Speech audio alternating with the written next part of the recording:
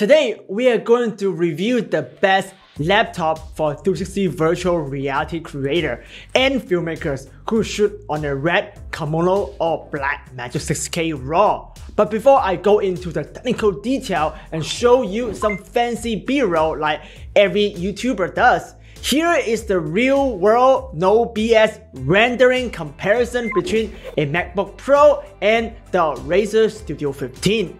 The first one is Adobe Premiere rendering 1 minute 5.7K 360 video captured with the Insta360 ONE X2 in ProRes 422 with a LUT, VR sharpen, VR rotation, and a light leak VR transition. All are GPU accelerated effects. Here is the result.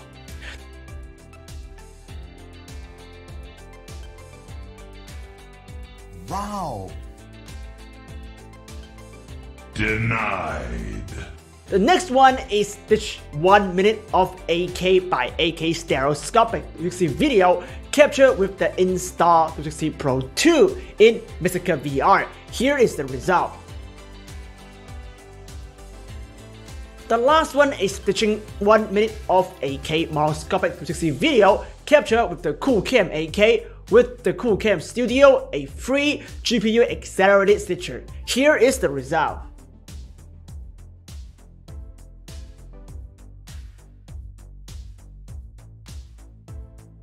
If you are a 2D videographer, editor, and here is a quick score of the Blackmagic RAW comparison. As you can see, Razer Studio 15 can handle 8K no problem.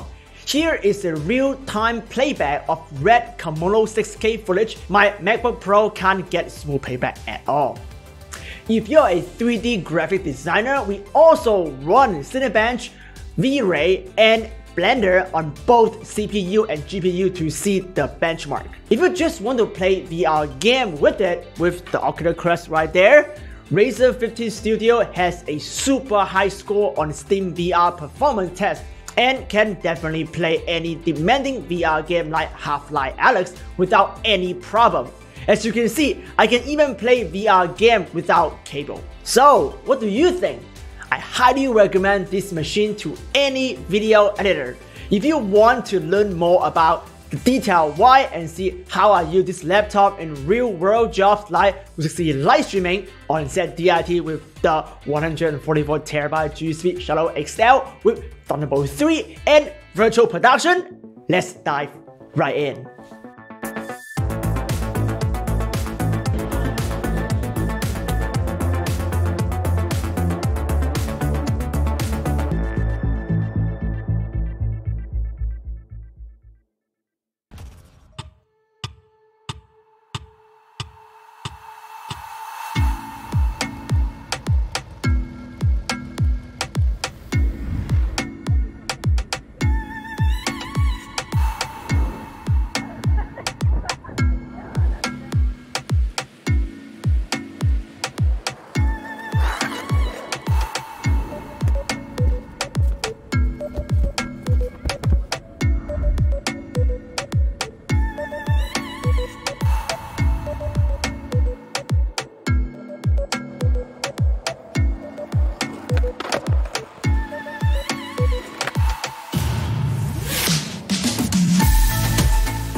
What's up, everybody? It's your boy Hugh here from Creator Up. Just kidding, it's your girl Keely here from Creator Up. I'm a new member of the team. So today we're talking about the Razer. I've been working with this Razer for the past 3 months now, and I love it.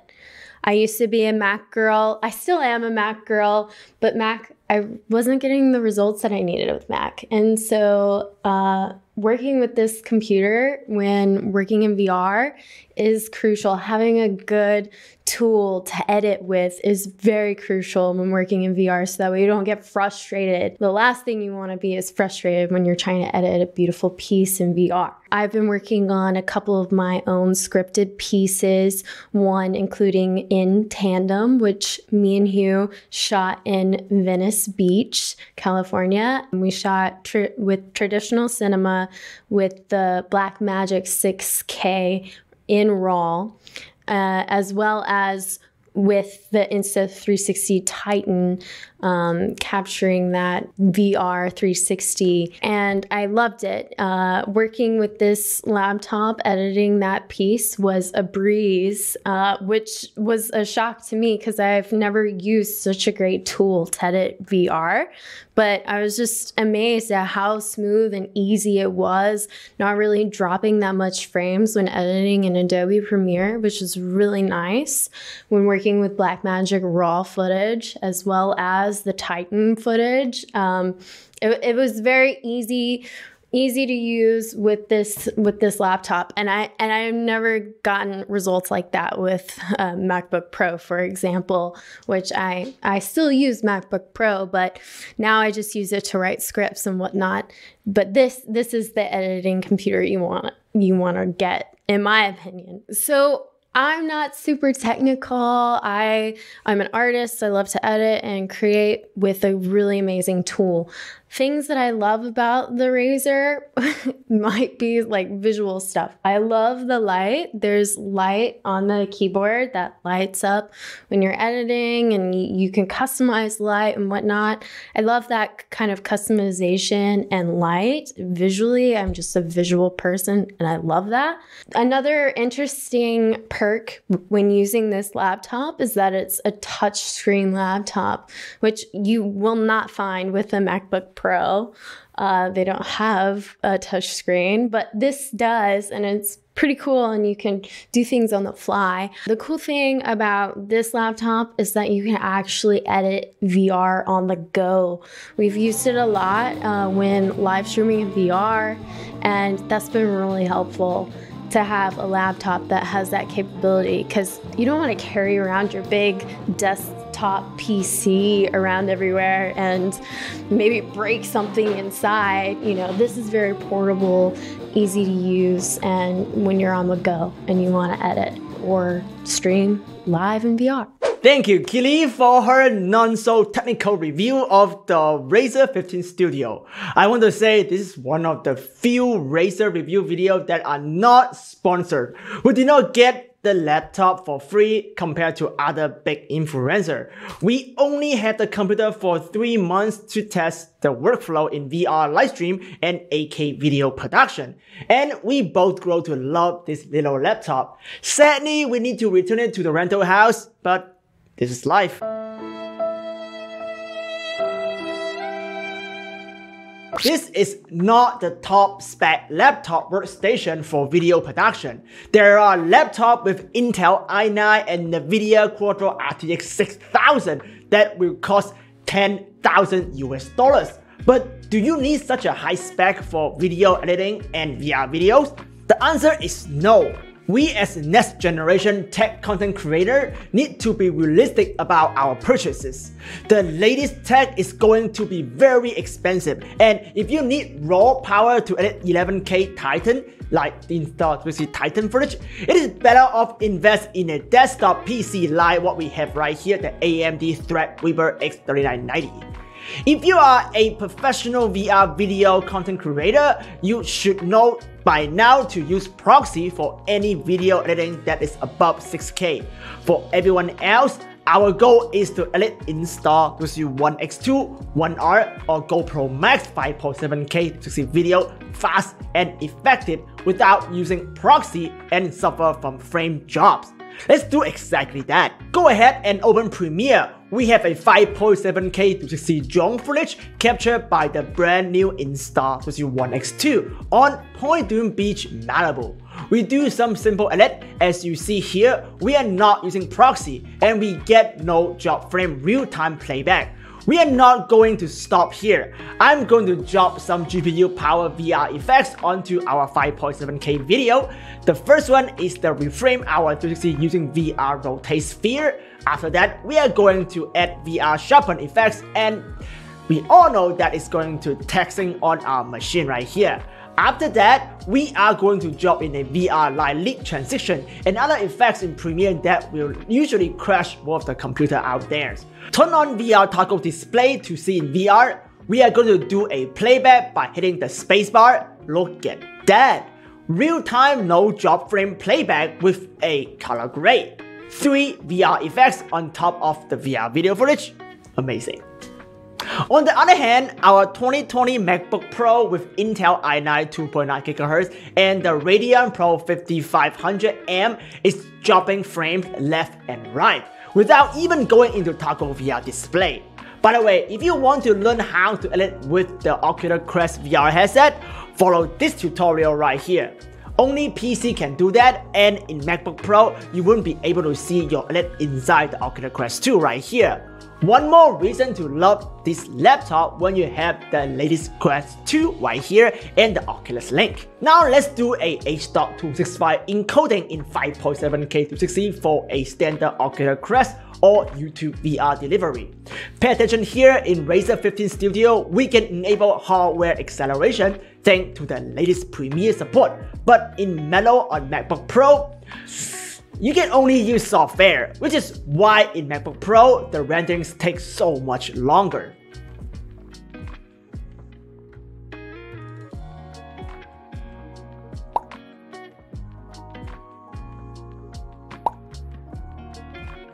So if you have an Insta360 ONE R, GoPro MAX, or the brand new Insta360 ONE X2, this is the perfect computer. You can do all your reframing or video editing at blazing fast speed without any frame drop or proxy hassle. But what about if you own Qoocam 8K or the Insta360 Pro 2, the professional level VR cameras? Well, let's open up Mistika VR and take a look. As you see right here, we have a real client project BLM footage for Oculus that shot on the Insta360 Pro 2. By the way, the VR film series is now on Oculus TV officially. Go check it out. Lots of the footage is stitched on this little Razer laptop right here. We are going to do the standard Mistika VR stitching. Go ahead and render this ProRes top and bottom stereo in 8K by 8K, 16K in total pixel. We got 2.8 to 2.9 frames per second compared to MacBook Pro, which is 0.77 frames per second. That is a significant difference. Basically, if you have an NLE used GPU instead of CPU, like Mistika VR or DaVinci Resolve, you will see a significant performance boost from switching to Razer 15 Studio. Now, let's take a look at 8K video render with the Qoocam 8K using Qoocam Studio, which is available for both PC and Mac. On Razer, a 1 minute video render will take about 3 minutes to finish. On MacBook Pro, a 1 minute video render will take 14 minutes to finish. So if you are having issue with editing Qoocam 8K video, upgrade to Razer 15 Studio will solve that exact problem. Another advantage of Razer 15 Studio is running 360 live stream, which traditionally will need a desktop server with two powerful NVIDIA graphic cards. With its powerful real-time rendering, I'm able to push out 8K stitch video in real time with the Qoocam 8K Enterprise and stream the result directly onto 8K VR headset like Skyward S1 or the Oculus Quest 2. Razer 15 Studio is also great for editing 6K R3D footage shot on the brand new RED Komodo 6K. In fact, RED used this laptop in their official Komodo editing tutorial on their YouTube channel, as you see right here. So, if you are having a tough time editing your R3D footage or you need to rely on proxy workflow, give this laptop a try. It also works great with Blackmagic RAW, like from the Pocket Cinema 6K and even the new Urza 12K. As you see in the Blackmagic RAW speed text right here, Razer Studio 15 is able to edit 8K in 60 frames per second at this compression ratio and can handle 8K in 30 frames per second in any compression ratio. On the other hand, MacBook Pro is not able to handle 8K RAW and editing speed is 3 times slower than the Razer. Compared to MacBook Pro, Razer 15 Studio has a built-in SD card reader, great for on-set DIT and backup your media on the go, without a dongle. The touchscreen is a nice touch to help you pan around in 360 with ease. I love to have this laptop on set with me, so I can do live monitoring like the recent VR production I did for the Los Angeles Jazz Society. Faster DIT workflow with Thunderbolt 3 support, meaning less time I need to spend on set backing up my media, which is great and appreciated. The The advantage of a workstation laptop compared to a desktop is its mobility, but most major gaming PC laptops out there require a big power brick to work, so you need to hunt down a power outlet all the time to charge your laptop, which is annoying. Just like MacBook Pro, Razer 15 Studio has a USB-C port that allows charging the laptop on the go with a power bank like right here. The Zendu Super Tank and the Zendu Super Tank Pro.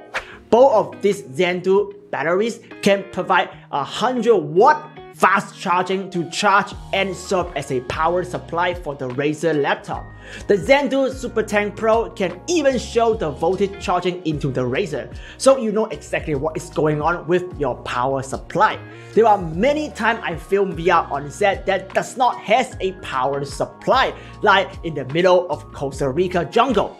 This setup literally saved my life when I need to stitch on set and do a quick media dump. I also use this setup on an airplane when I want to do a rough edit to show to the client when I land it. The Razer 15 Studio and the Zendu Super Tank Pro right here is a perfect combo for any digital nomad that are always on the go, jump from airport to airport. I hope you enjoyed this hands-on review of the Razer 15 Studio for 360 VR video editing or RED R3D video editing. This is a beautiful looking laptop, but I personally don't really care about the look that much, because to me, this is for productivity, not like other YouTubers for set design. I need a laptop that can handle real world challenge and don't freeze on the job like live stream for Fox and Oculus. As a working professional, I trust this laptop's reliability. We are sad to say goodbye to this Razer, but we hope our unbiased review help you to pick up a reliable laptop for your creative jobs. If you like our work, please give this video a big thumb up and share it on your social media. If you are new here, please consider subscribe to this awesome YouTube channel and hit the notification bell for upcoming reviews and tutorial. And we will see you next time. Ciao!